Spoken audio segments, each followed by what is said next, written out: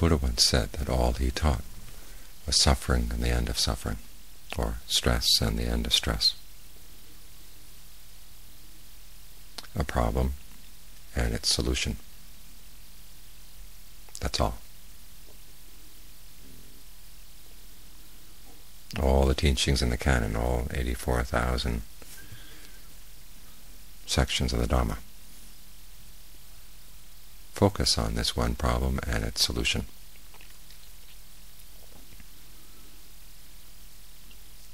You don't do the problem is already there. It's the solution, though, is something you have to do. As the phrase in the chant just now said, antagiriyaya, to make an end. It's to make an end of suffering, make an end of stress. So all his teachings are directions on how to do that. They're part of a training.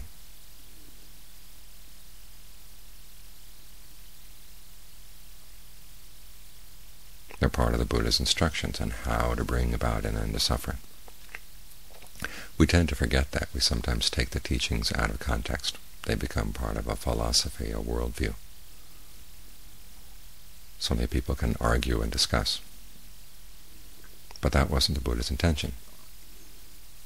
Each of the teachings has its place as something you do, or directions on what to do, even when it's a matter simply of analyzing suffering, analyzing its cause. You analyze it so you can understand it, and then you act on the understanding.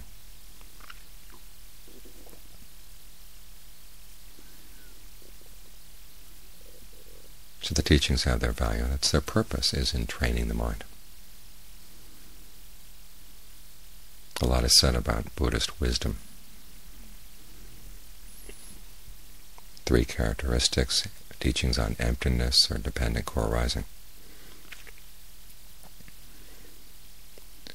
But when the Buddha himself defined wisdom, it was the wisdom of how you do something, taking that knowledge and putting it to use for its intended purpose. The wisdom begins, he says, with a question, what, when I do it, will lead to my long-term welfare and happiness?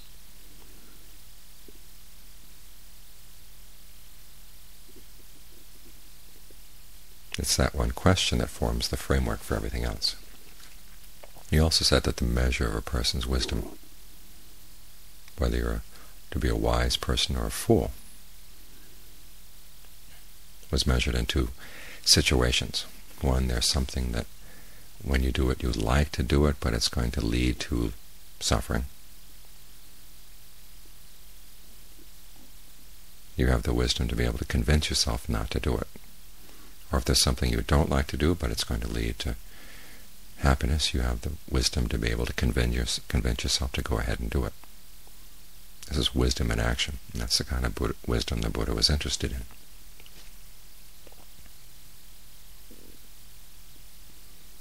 So when you think about his teachings, always think about how they function in training your mind to undercut the cause of suffering so you can lead to the end of suffering.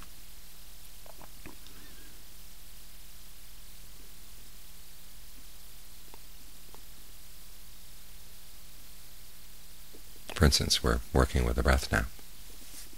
You're focusing on the breath coming in, going out. The teachings on the Four Noble Truths, all the various ways of expressing the path, relate to what you're doing right now.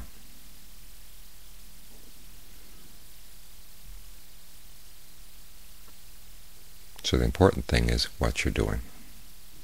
And then you pick up those teachings as they become necessary, as they become useful.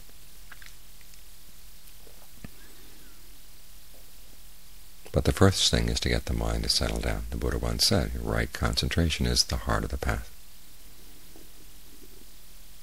And his most detailed instructions on meditation are his instructions on breath meditation.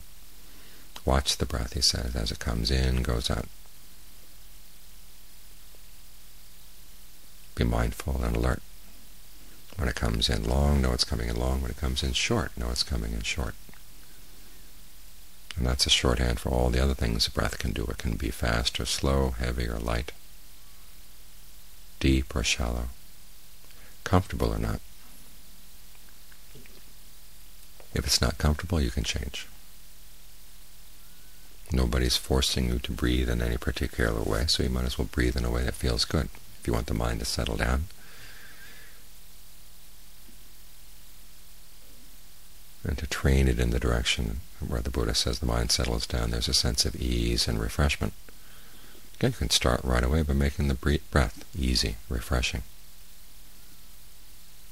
Feels good coming in, feels good going out.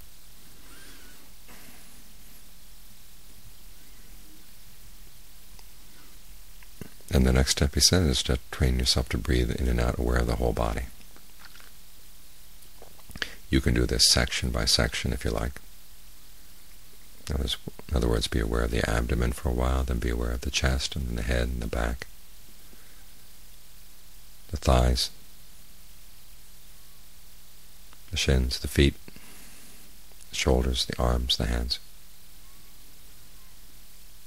Make a survey of the body to make sure that it's comfortable, that the energy flow in the body is unobstructed.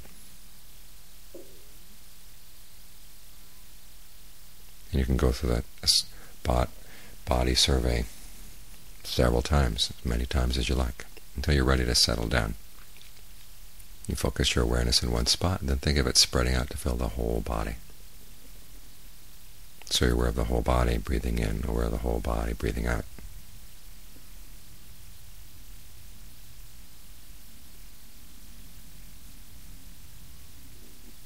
And then you can allow the breath to grow calm. As you find after a while that the sense of energy in the body feels just right, you don't have to breathe all that much. The more quiet the mind becomes, the less oxygen it uses, and the less breath you're going to need, or less in and out breathing you're going to need. Think of all the pores in your skin opening up, and the oxygen at the skin.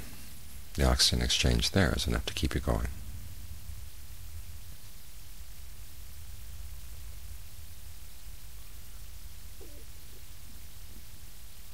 These are the first steps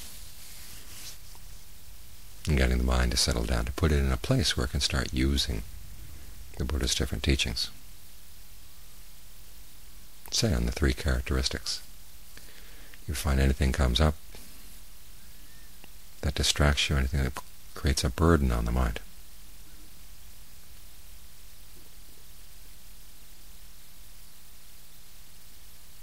And no matter how much you bring your mind back to the breath, that particular distraction is gnawing away. So the Buddha said, focus on its drawbacks, the drawbacks of thinking about that kind of thing, of identifying that as a thought that you want to get involved with. Right here you can begin to use the 3 characteristics.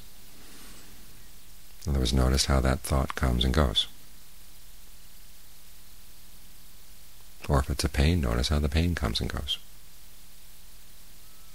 Once you've created a good, steady foundation for the mind, you can look at pain and not feel so much threatened by it, and then you can watch it coming, going, and realizing it's not the solid torment that you might have thought it was. It moves around. The same for those distracting thoughts. They come and they go, they change. So watch the change. And then make a comparison, the mind when it's still and at ease with the breath, and then the mind when it gets involved with the pain, when it gets involved with the distraction. And you see that the pain and the distraction are stressful. And if they change and they're stressful, why claim them as yours?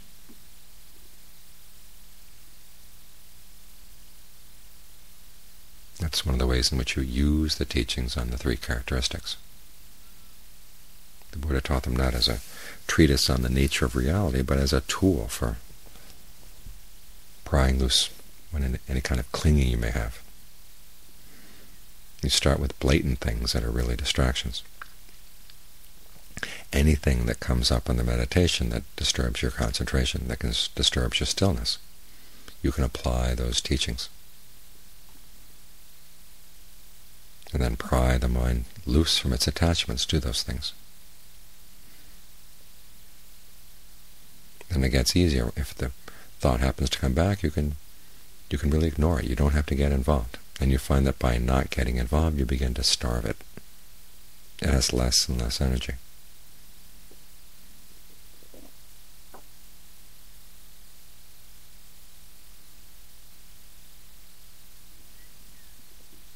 Then as your concentration gets deeper and more solid, you begin to see more subtle distractions, more subtle disturbances in the mind, even in the concentration itself. When the mind is really still, it can use those same three characteristics as tools for prying those more refined attachments. That's why the teachings are there.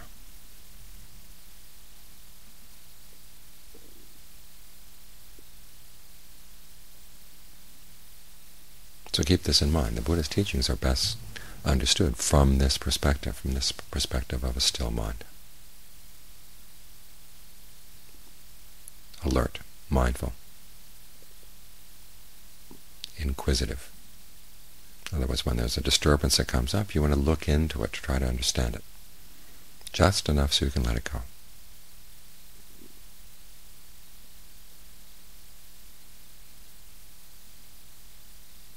And this is where you're using the Buddha's teachings for their intended purpose,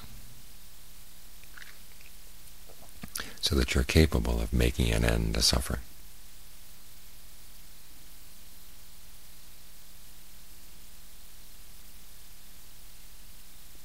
It's just one problem that the Buddha focused on. That's it, the problem of suffering, but it's a big one. This is the problem that makes everything else a problem. Whatever other problems there are in the world comes down to the fact they cause suffering. So you can train the mind not to suffer. Then that takes care of every other problem there is.